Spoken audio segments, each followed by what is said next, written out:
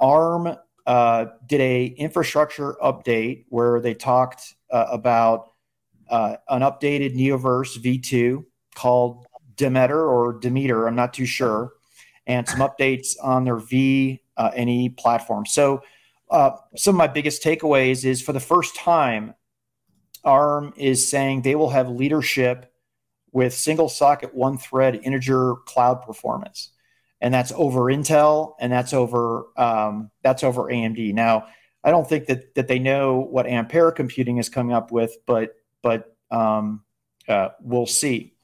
The other thing was that Grace, NVIDIA's Grace super chip is in manufacturing, and the claim there was 2 times the performance per watt over x86, and I think that was a big deal. Also, there was a disclosure, an AWS disclosure, that 48 out of the top 50 AWS EC2 customers are running Graviton 2. And by the way, that doesn't mean they've moved off of x86 and moved solely onto Graviton 2, but it says that they are running production workloads. I thought that was impressive. And, you know, Dave Brown, we had him twice on the 6.5 Summit to talk about his homegrown silicon. I thought that was is great. And, you know, just stepping back, Daniel, I mean, the company has come such a long way. And ARM, being a British company, is they don't flex a lot. But 2 days ago in their infrastructure announcement, man, they flexed. They're like, hey, we are first with memory bandwidth, the highest level of memory bandwidth. We were first over 100 cores. We were first with DDR5 and PCI Gen 5. We were the first one with over 500 spec-int rate 2017 with the Alibaba Yidian 710.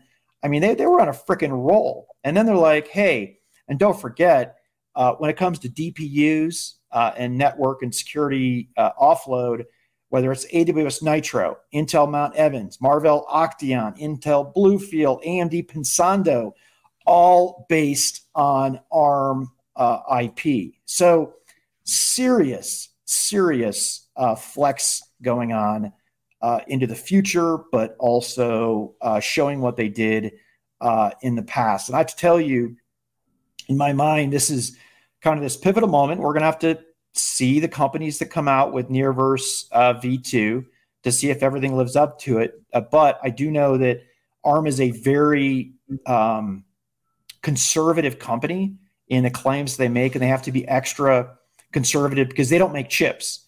They make IP that chip companies pull in to make their chips better. And I'll end with all this. I'm interested to see what Ampere has with Ampere 1 that's been sampling since May, that has a custom CPU architecture based on an ARM ISA and some other custom IPs. More companies using ARM to build silicon. So, hey, you said a lot. You did it well. What I guess I'll lean into here is the ARM ecosystem's growing. The ARM adoption is becoming more crystallized. The x86 ARM debate will rage on for a lot of different particular, both in the data center and in the PC space. But ARM is here to stay. I think any debate about that is over at this point. The focus on power performance will always cause the geeks to want to geek out and do benchmarks and test.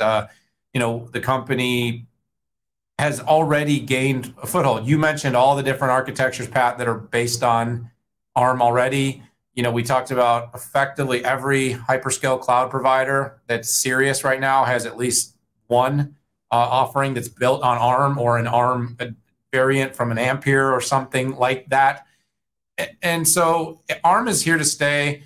You know, I think we're going to rage on to the debates about, you know, the very large specific workloads that have been optimized and optimized and optimized on x86. And can ARM bring the developer crowd along and bring that kind of the SAP workload? Is that going to ever be run as well in a data center on ARM as it will on x86? And I think the answer is that's where it's heading.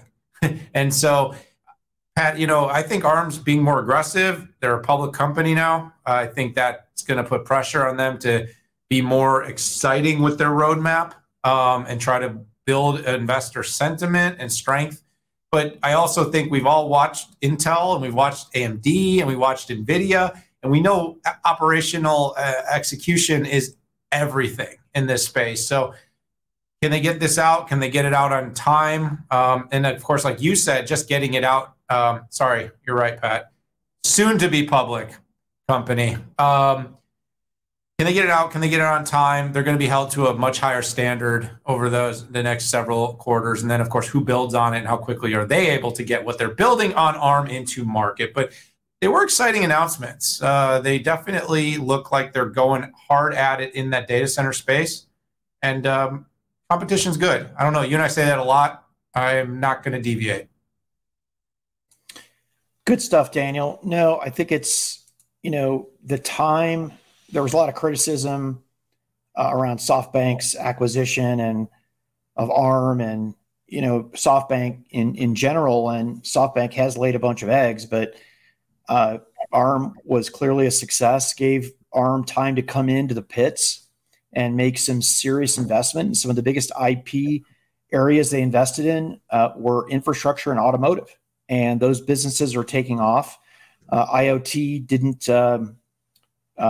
they're selling off and laying off a lot of people in IoT, particularly on the software side. And that bet didn't work. But quite frankly, IoT didn't scale quickly as any of us thought that it would. And I'm looking forward to them going public.